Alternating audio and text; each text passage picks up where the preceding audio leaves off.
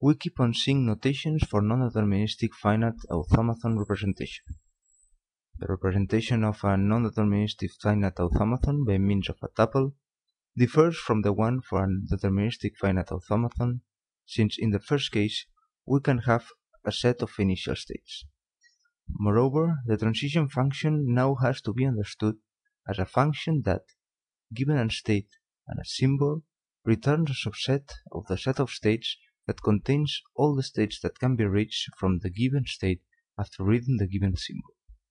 Similarly, it can also be understood as a subset of this Cartesian product, containing the triple state symbol state, such that from the first state we can reach the second with the symbol. We can extend the transition function to be applied to a set of states and a symbol. This extension is defined as follows. The image of a paired set of states symbol is the union of the images of each of the states in the set and the symbol. Intuitively, this tells us to which states we can go if we are in any of the states of a fixed set. We can extend even more the transition function to sets of states and words, and not necessarily the words of the alphabet. This is done analogously to the case of the deterministic finite automaton. Lambda leaves us exactly where we are, and the concatenation of two words takes us to the resulting state of first applying the first word and then the second one. The intuition is the same as before. The result is a set of states that can be reached from a certain word and starting from some state in a concrete starting set. With these definitions, we can define the language accepted by a non-deterministic finite automaton A as the set of words for which there exists an accepting execution starting from any of the initial states. Let's see now that the determination process that we already know can be easily applied using the table. On the left, we have the tabular representation of the non-deterministic finite automaton of the previous video. What we have on the right is the result of determinizing the table on the left.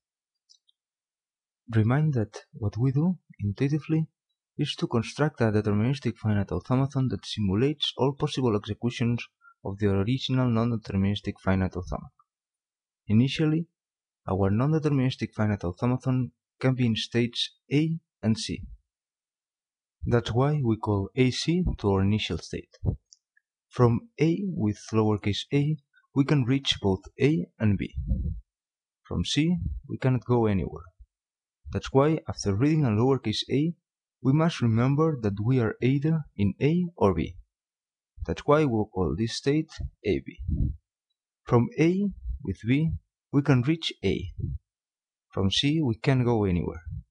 That's why, from state AC, with a lowercase b, we'll end up in A. Since we created states A and AB, we must now consider their transitions. This is done analogously to how we already commented, and checking that the rest of the table is correct is left as an exercise. Note that we mark as accepting states the states whose name contains any accepting state of the previous table. Intuitively, with this, we point out that at least one of the executions with the word that has been read until now takes us to an accepting state. Let's see now, briefly, an extension of non-deterministic automata that is based on allowing lambda transitions. That's why this kind of automata are called lambda non-deterministic finite automata. A lambda transition is a transition labeled with the empty word. When this transition is executed, we go from this state to this one without reading any symbol of the input. When we are in this state, non-deterministically, we can choose whether to execute this transition. Hence, automata with lambda transition may have several executions for the same input, as happened with non-deterministic automata in general. The notion of acceptation for lambda non-deterministic finite automata is the same as for non-deterministic automata. That is, an automaton accepts a word if there exists an accepting execution for that word. Despite the apparent increase in expressive power, in fact lambda automata are as expressive as finite deterministic automata, which means that they can just recognize regular languages.